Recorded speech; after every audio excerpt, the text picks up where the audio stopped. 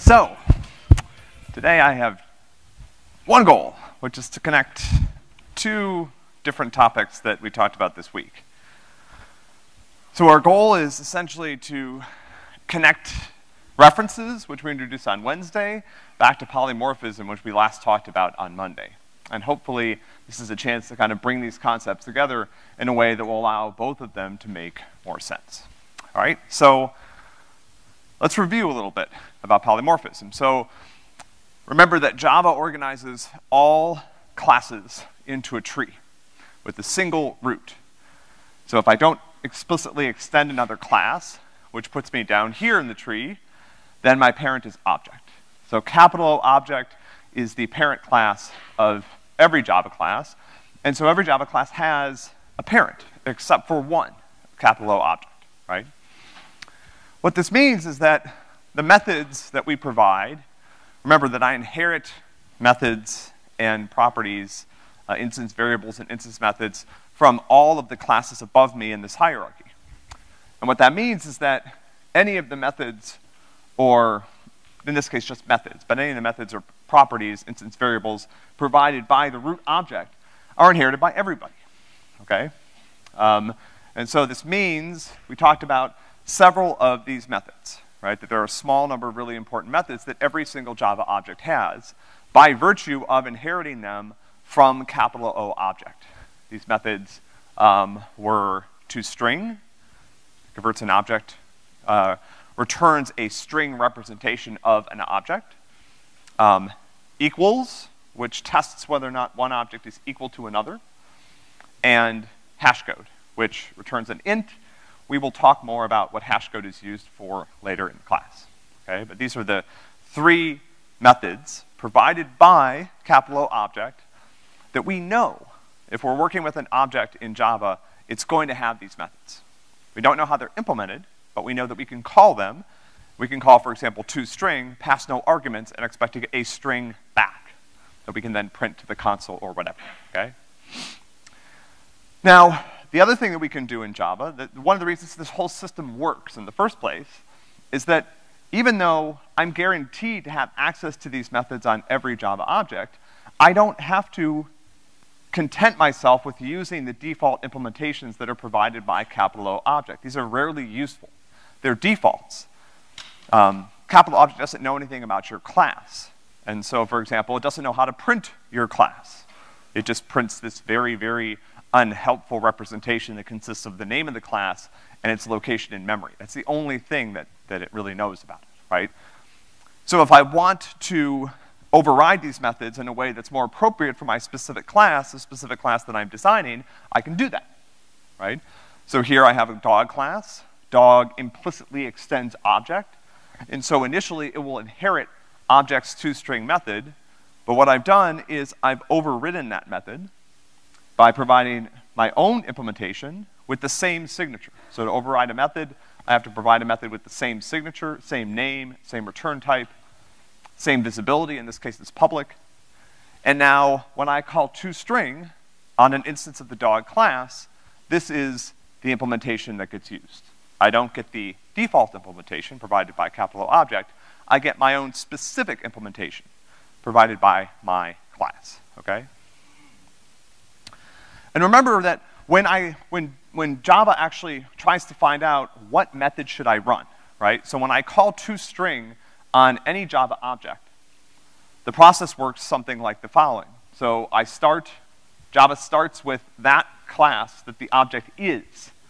Talk about what this means in a minute, right? That was the class to the right of new when I created the object. That's where it starts looking. It looks for a method matching that signature. If it doesn't find one defined by that class, then it looks in the parent class. If it doesn't find one in the parent, it looks in the parent's parent. And it continues to do this until it either reaches capital O object or fails, because there's no class that provides that method, okay? So again, I start in the class, I look for it there, and then I keep going up, right? So I search up the tree.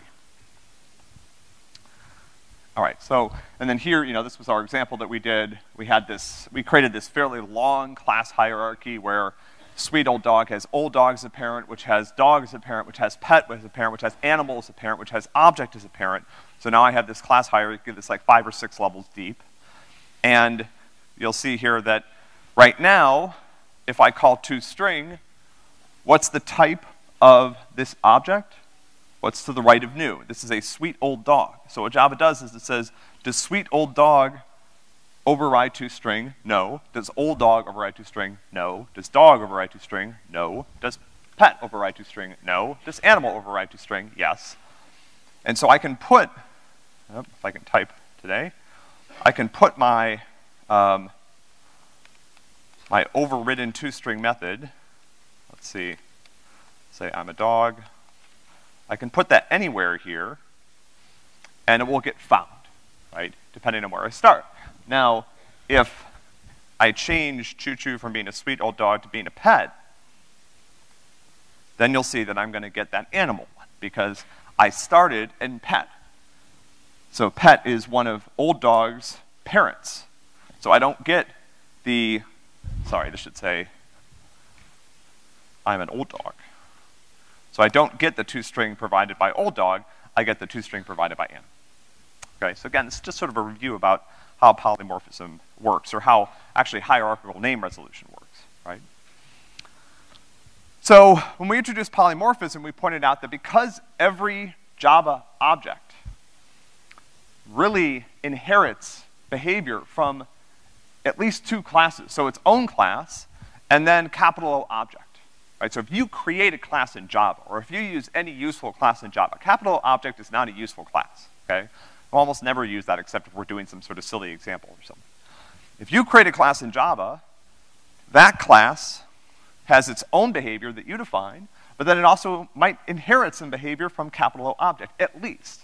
If you extend another class, then you inherit the behavior from that class and from capital O object, and from any other classes that are in between where your class is in the object hierarchy and capital O object. So what this allows is that an instance of that class can now behave like any of its ancestors in the tree. So if we go back here, we can say that sweet old dog, if I create a sweet old dog can act like a sweet old dog, but it's also still an old dog. So it can act like an old dog. It's also still a dog, so it can act like a dog. Right? It can morph into any one of these other classes that it extends from, because it preserves all of those behaviors. It may change them, it may override them, but it still has any of the behaviors or the methods and the instance variables that were created on its parent classes. And so I can treat an old dog like an old dog, but I can also treat it like a pet. It can morph into different types of objects. Okay? Next week, we're going to talk about a different form of polymorphism that's known as, that uses something called interfaces, right? And we'll make clear exactly what an interface is. That's one of the more powerful concepts that we talked about in this class. So we'll get there on Monday.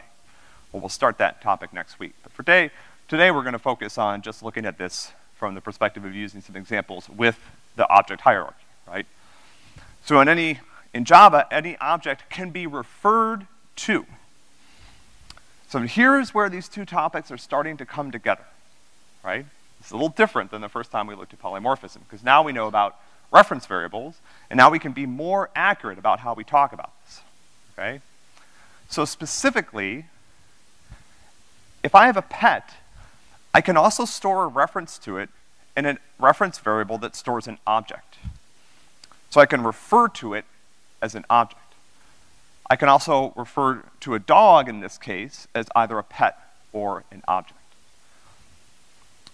So now what we're doing, where's the next thing? Okay, let's get here, right?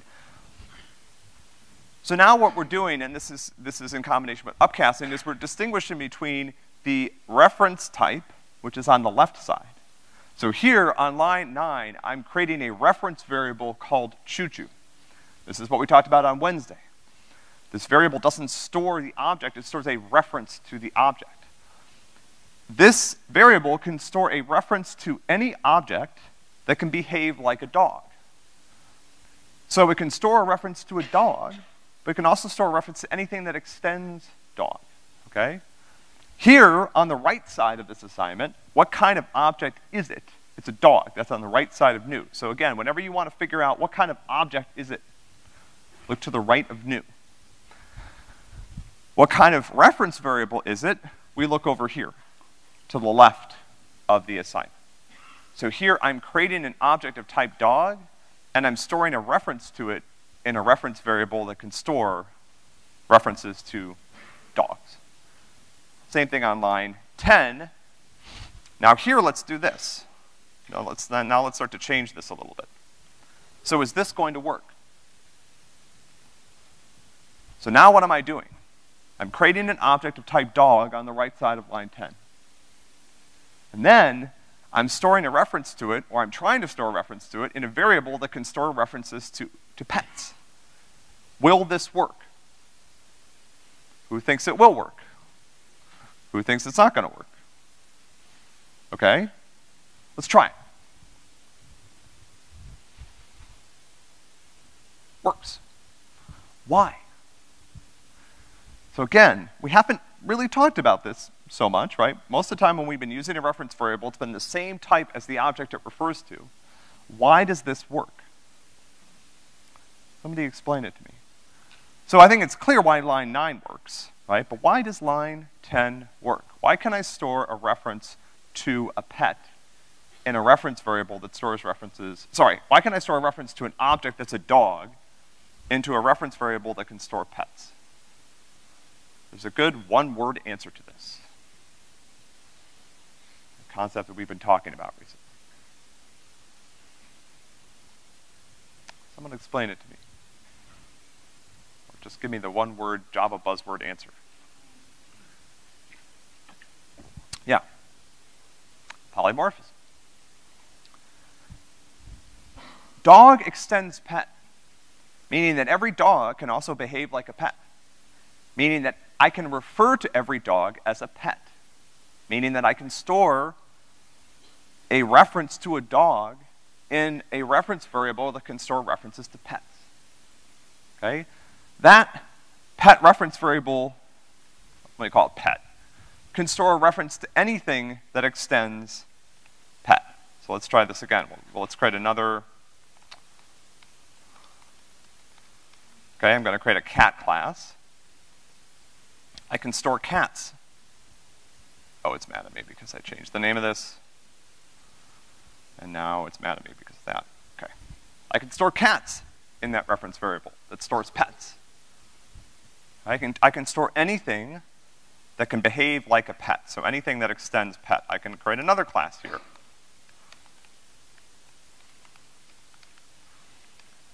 I can store a reference to my ferret. So anything that can behave like a pet. So that's a pet, anything that extends pet. And actually anything that descends from pet. Right? Because anything that descends from pet can behave like a pet. And if it can behave like a pet, I can refer to it as a pet. Right? Let's try a different example. So now let's say,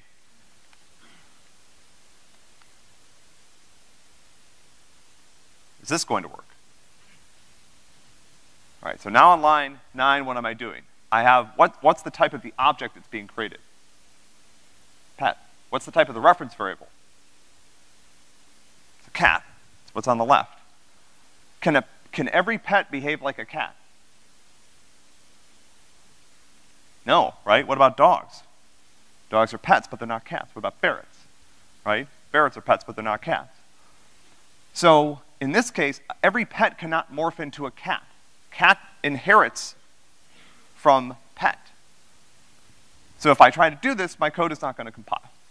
Java is going to tell me a pet cannot be converted to a cat. Really what it means here is not every pet can morph into a cat. Right? Cat is below pet on the inheritance tree. Okay, so this will work. Let's see, let's put this back to pet. So I can put a pet in here, I can put a cat in here, I can put a dog in here. But if I put something over here, I can put dogs. I can't put cats either, right? Cat and dog are siblings in the tree, right? They both inherit from pet, but I can't refer to a cat as a dog.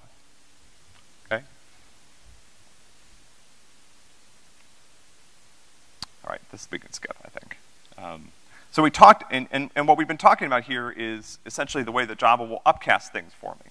So if I change, if I look at, let's just focus in on line 11, what's happening is the object's being created as a ferret, and then Java is automatically allowing me to refer to it as one of its ancestors in the tree. So I can automatically refer to it as a pet. Okay, so the upcasting will happen automatically. If I want to downcast, I have to do this explicitly. So we looked at this, right? So here's an example. This is another good one to think through. On line 9, on the right side, I'm creating a dog. That's the type of object. Always look to the right side of new. But I'm storing it into a reference variable that can store any object. Okay, so now I can print it, and then down here, I can downcast it. Right, so now I'm taking an object variable, and I'm storing it into a variable that can only refer to a pet. And on line 12, Java forces me to use this cast, because I'm doing something that could potentially not work, right? Not every object can be referred to as a pet. So for example, if I did this, I create a string, now when I run the code, I actually get an error on line 11. The error is generated because what I have is a string that I've been referring to as an object, and I'm trying to downcast it to something that it can't be converted to. Okay, we talked about the instance of operator last time. This allows me to test to make sure that things are safe when I do this cast, right? So if I have something, in this case, I have a pet. My pet could be a cat or a dog, and so I can use the instance of operator to test whether or not it's a cat or a dog, right? You guys have used this on the homework. All right, any questions on the sort of quick review of polymorphism? Again, this is complicated stuff. It requires you think about the relationships and think about what it means for an object to be one type of object or another. Yeah.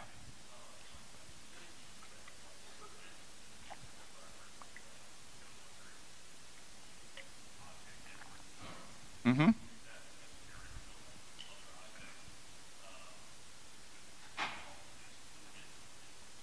Yeah. Yeah. Well, okay, so if it's a parent, so remember, when I create an object, that object has a type, right? There aren't other objects that are created alongside it, right? So in Java, this is a good question, right? In Java, when I create an object, I create one thing. That object has a class that establishes a relationship with other objects that have similar or different behavior, but I still have only created one object. If I lose a reference to that object is deleted, right? Yeah, the class hierarchy is sort of not an important part of that decision. Okay. So now let's fast forward to Wednesday. So on Wednesday, we started to become more accurate about how we refer to what is actually stored in the variables that we use to work with objects. These variables don't store the object itself, they store a reference to the object. A reference is something that I can use to find the object. It's a way to refer to the object. It's not the object itself. So if I copy the contents of a reference variable into another reference variable, I don't have two objects, I have two references to the same object. Any changes that I make using one reference variable will be visible to someone who has the other reference variable. And we talked about some good analogs of this in the real world, right? A home address is a reference, it's not the house. Make a copy of the address, you don't have two houses. Make a change to the house by using the address, that change is visible to other people that have that address. What we didn't talk about last time, and what I want to cover today before we go on and delve into the kind of the relationship between these two topics a little bit more, is how to actually copy an object in Java. So let's say I have an object and I really want a copy of the object. I want there to be two objects with the same contents. The question is how to do it, okay? So you might think that there's this shortcut here because one of the methods provided by capital object is something called clone, okay? Unfortunately, clone doesn't really do the right thing. It doesn't actually work in the way that you would expect. So instead, what you can do if you want to copy your class is you can provide a constructor that's called a copy constructor. So here's an example. I have a person class with a single field. I have one constructor that allows me to create a new person and set their age. And then I've created a second constructor. This is good review, right? So first constructor is on line 3. Name of the constructor shares the name of the class. There's no return type. Second constructor is on line 6. The second constructor is interesting. As an argument, it takes a reference to another person object. And what it does is it copies the fields, in this case just one, but you could copy all of them or some subset of them. It copies the fields from that other person object into the new person object. So what you get back is a copy. Again, this is called a copy constructor. So if I have an instance of person, and I want a new instance of person with the same age, I can call the copy constructor, and what I get back is a new object that has the identical content of the original one. Now notice that this is up to you to create when you design your class. You have to provide this. If you don't provide it, your class doesn't have a copy constructor, right? All right, we'll look at those in a sec. So let's go back and try to untangle, kind of reinforce the detanglement of objects versus references, right?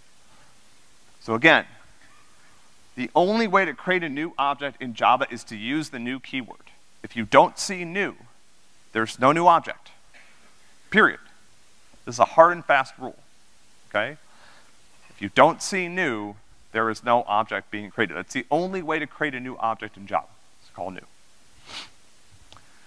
The variables used to store them actually store references to those objects.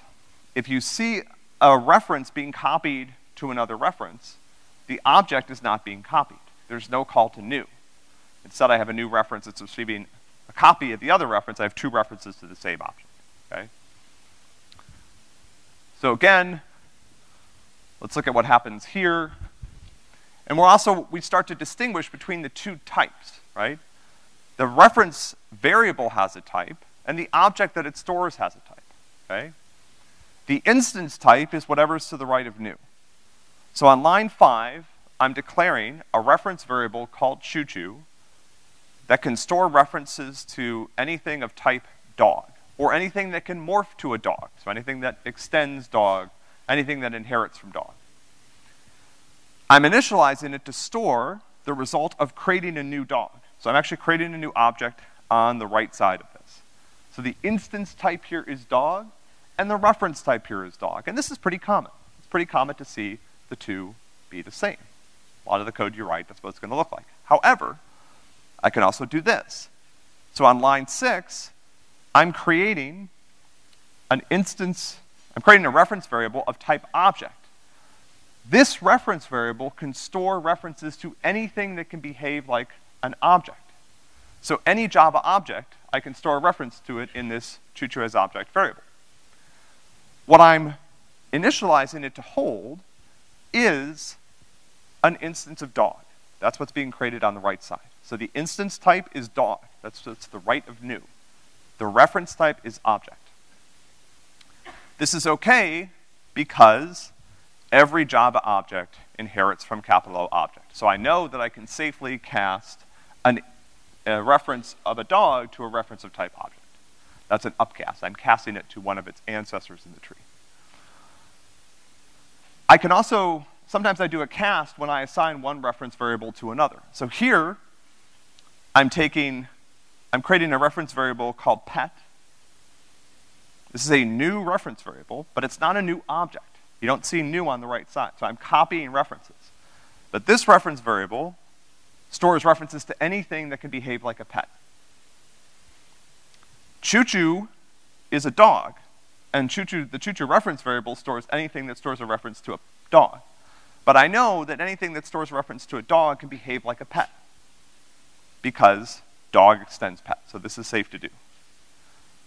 Here, I'm doing a downcast. So this is an upcast, and it happens automatically. There's no need to tell Java to do it. Here, I'm doing a downcast, and now again, I do need to explicitly tell Java to do this for me. So here on the right side, I have a reference variable. So this one is probably the most confusing. this reference variable can store a reference to any Java object. But I know at this point in my program that it's storing a reference to something that's a dog. So here what I'm doing, choo-choo can only store references to objects that can behave like a dog. So dog or anything that extends from dog. Here, I'm explicitly telling Java, I want you to take the reference that's stored in choo-choo as object. And I know that it might not actually be a dog. Here, I know it's a dog, but it could be some other type of thing, right?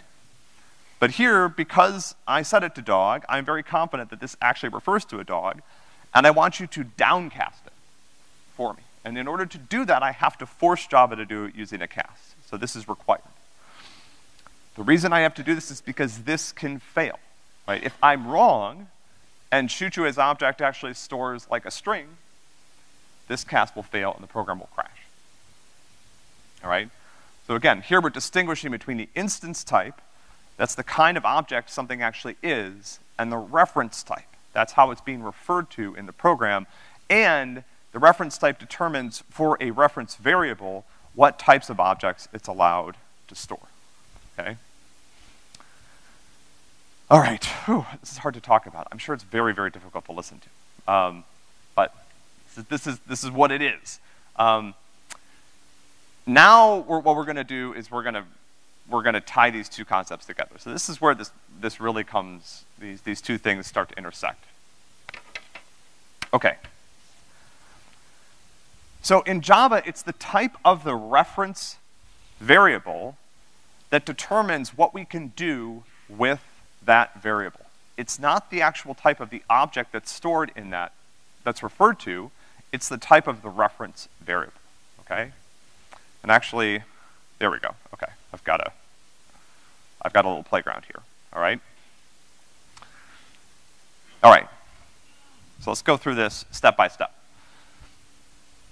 Let me just go through the setup here. So I've got a pet class. We'll talk about what abstract means in a second. For now, you can ignore this. I've got a dog class, and I've got a cat class, right? Cat and dog both extend pet. Pet extends object. All right, so on line 18,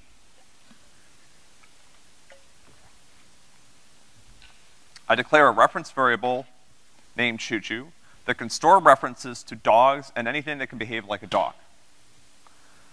And I initialize it to store a reference to a new dog. And then I do three things. I print it on line 21, but I also call two methods. The first method I call is bark. The second method I call is getOwner. Bark is a method that only exists on dogs, right? It's defined in the dog class. Meow is a similar method that only exists on cats. getOwner is a method that exists on pets. So every pet has a getOwner method, but only dogs have a bark method and only cats have a meow method. Because choo-choo, because the reference type of this variable is dog, Java allows me to do anything with it that I can do with any dog. So everything that I can refer to as a dog has a bark method. It has a getOwner method that it inherited from pet, and I can print it. I can print anything, right? Okay. So that's gonna work fine. Now, let's go down here and let's look at, and actually, here's what I'm gonna do. I'm just gonna put a return statement in here. Is check style gonna be mad? It might be. Oh yeah, okay. Let's just comment this out.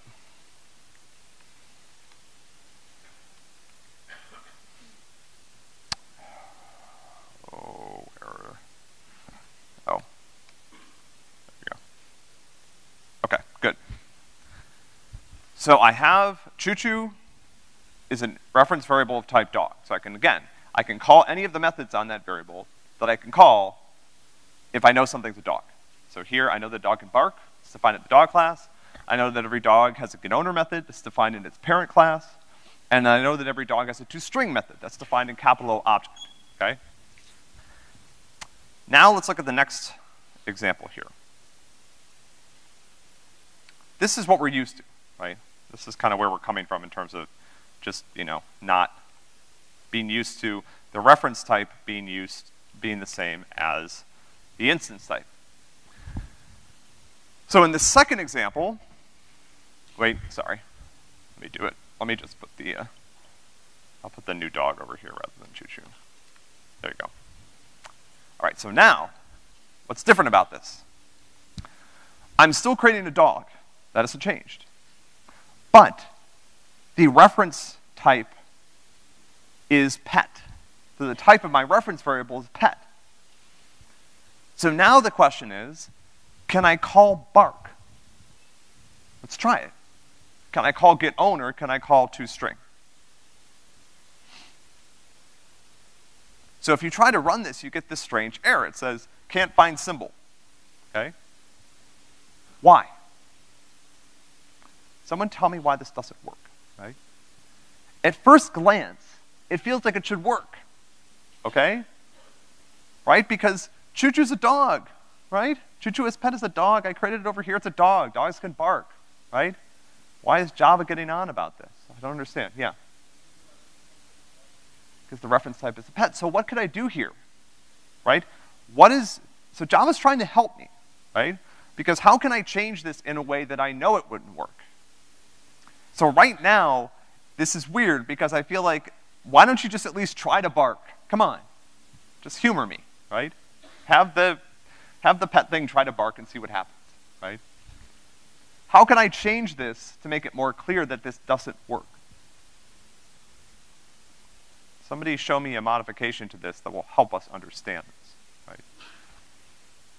What other type of object can I store in a pet? Store cats.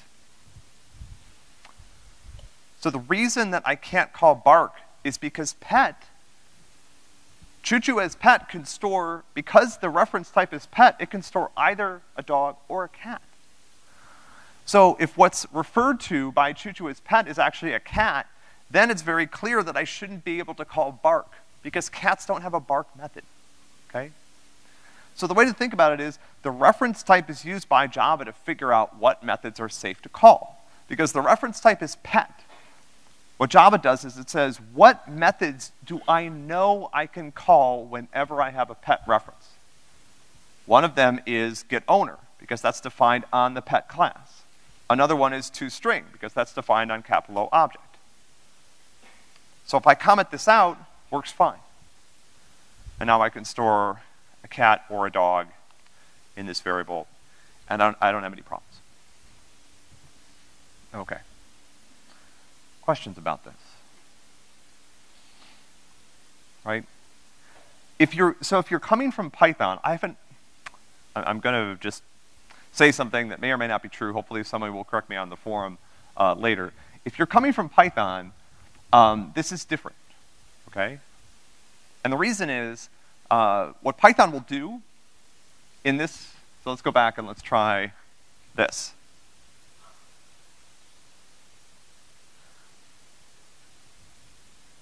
So what Python will do here is it'll actually just try barking. That's how Python handles this situation. Python has this, Python defined this term that's called duck typing, right? So duck typing, has anyone ever heard this phrase before? So in Java, the compiler will guarantee that I can only do things with a pet that it knows are safe to do with the pet, okay? So Java knows that not every pet can bark because cats are pets and cats don't have a bark method. In Python, what happens is it'll just try it, see if it works, right? And so what happens is, if it happens to be a dog, your code works fine. If what's in there happens to be a cat, it crashes, right? Python's term for this is called duck typing. It means if it walks like a duck and it quacks like a duck, it's a duck, right? That's how you tell what something is, right? You watch what it does. So in Python, what it would say is, if the object has a bark method, then it's a dog, and I can treat it like one. I don't need to know that ahead of time. Java's more strict. Java says, I need to be able to guarantee that anything that you can store in Choo-Choo as pet has a bark method. If I can't guarantee that, then I'm not gonna do it. Okay, so now let's go down and look at the final example. All right, so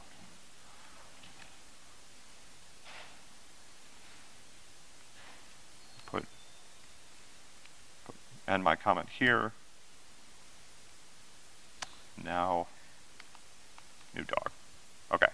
So now, last thing I'm doing here. So now I'm creating a dog. My object type is still dog, but my reference type is object.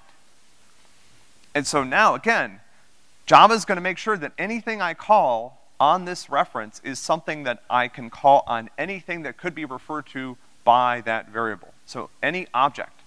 So now I can't even call getOwner, right? I can put this back, but if I try it, it's going to say it can't find that method. Okay? Because not every object has a getOwner method, right? What can I call on this? I can essentially call toString, which is what happens when I print it. That's it, right? And again, the reason for this is that I could change the right side of this expression to be string, and it still has to work, right? So Java is going to guarantee, or Java is going to limit me to only being able to call methods on a reference that I could call if, you know, regardless of what kind of object is actually being referred to by that reference. So here I can only use things that could be called on every object, okay? All right, let's take a breather. Questions about this? Again, I think, you know, this is one of those things, you're not gonna get it now, you know?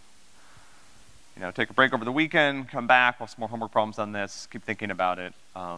It will start to come together. This does become more natural to think about. All right, so, but let me try to explain why, okay? And this is, you know, we probably should have started here, right? We've been talking about this fairly complex concept. It's very powerful, but, you know, it's not clear exactly what the purpose of this is, okay?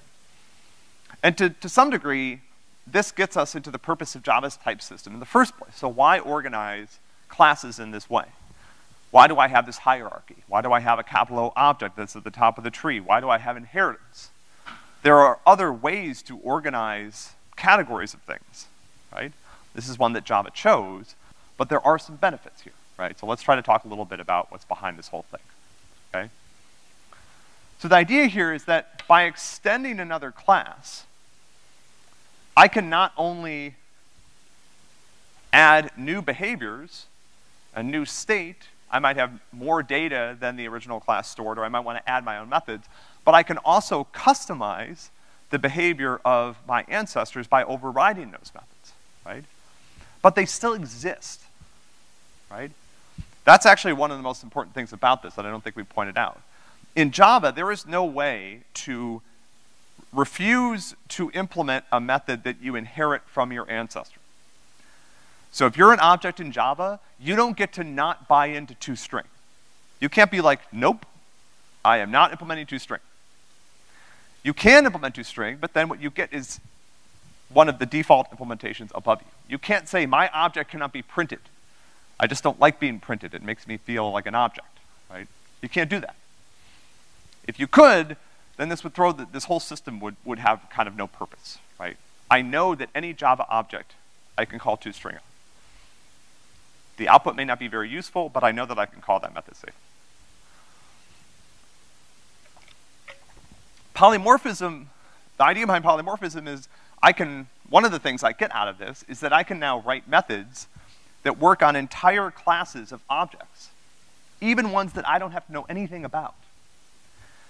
So then this may seem abstract right now, but after spring break, we get to like the most fun part of the class, where we're actually going to talk about some basic data structures and algorithms that use them. And we're going to write together some data structures that you can use to store any type of Java object, including ones that you've never heard of. You could use these, you know, this semester, next semester. You could write a library that works for any type of Java object. You don't have to know about it. All you need to know about it is that it provides hash code or toString or whatever, right? So this actually turns out to create an enormous amount of power and generality. It's possible, and again, we're going to see how to do this. It's possible to write various libraries that work in Java, that work for all Java objects, without knowing anything about the specific implementations of those objects. All you need to know is that the object provides hash code, for example. And then I can create a map, which is something that we'll do. Okay? Polymorphism also exposes this trade-off. And this is an interesting trade-off and one that we'll think about again later in class, right? You know, a good deal of modern software development is making these sort of trade-offs, right? There's no hard and fast rules about things in very few in computer science. A lot of it has to do with how do you make various choices between two desirable alternatives, right? Polymorphism exposes one of these. So if I write a method that works for all Java objects, then the good thing is it works for all Java objects. The bad thing is there's only a small number of methods that I can actually use. So if you write a function that takes an object as an argument, I can pass anything to it. That's the good part. The bad part is you can only use toString hashcode equals and those other methods. They're provided by capital object. As you go down, so let's say that instead your method takes a pet or a dog, using our previous example. So if you take a pet, now you know you can call getOwner. If you take a dog, you can call bark. So as you go lower down in the object tree, you can do more with the objects that your method works with. But your method works with fewer objects. That's the trade-off. Higher on the tree, more objects that you can work with, fewer capabilities. Lower on the tree, fewer objects you can work with, but more capabilities. You know more about what they can do, right? You can use those features if you need to. So let me try to put this in sort of metaphor terms. First of all, I would highly suggest not getting on a plane right now. But let's say that sometime in the future you meet somebody on a plane. Now imagine you start talking with them, okay? Initially, you might not know anything about them.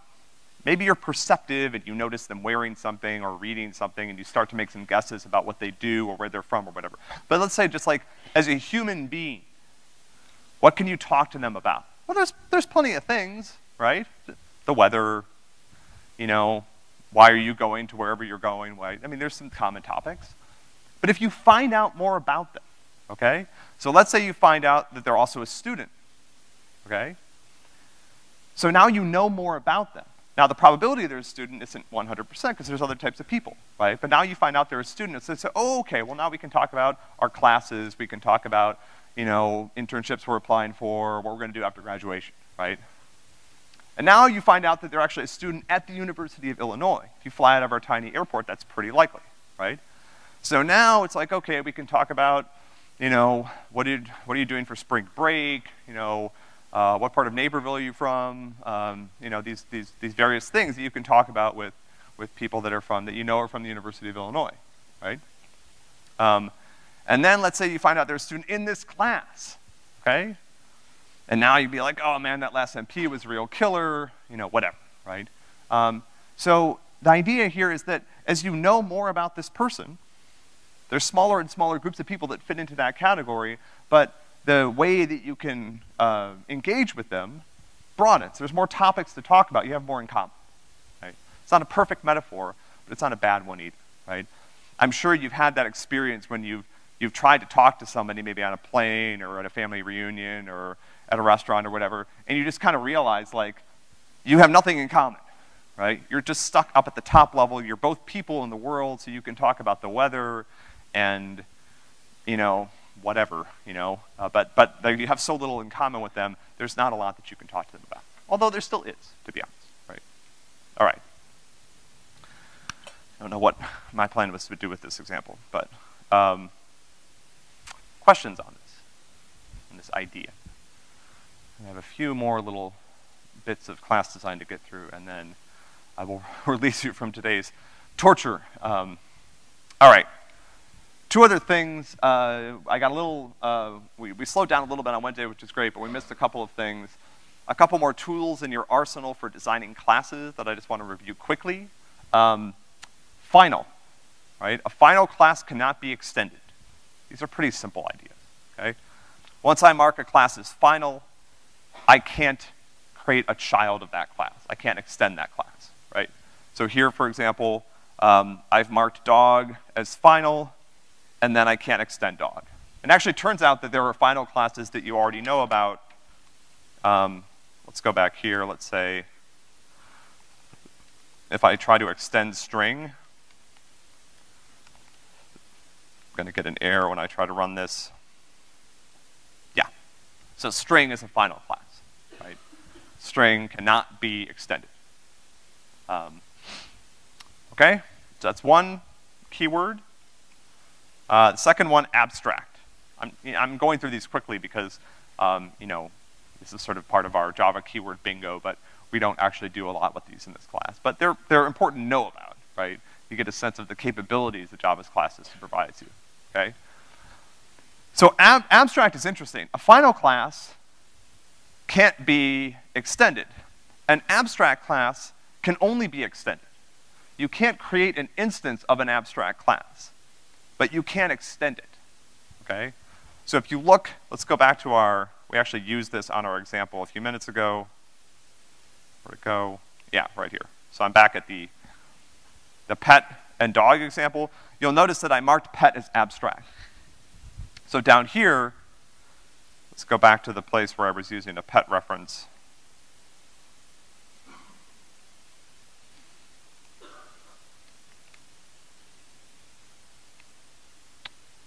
Right, so pet can store a dog. It can store a cat. Get rid of this because it's causing my program to not compile.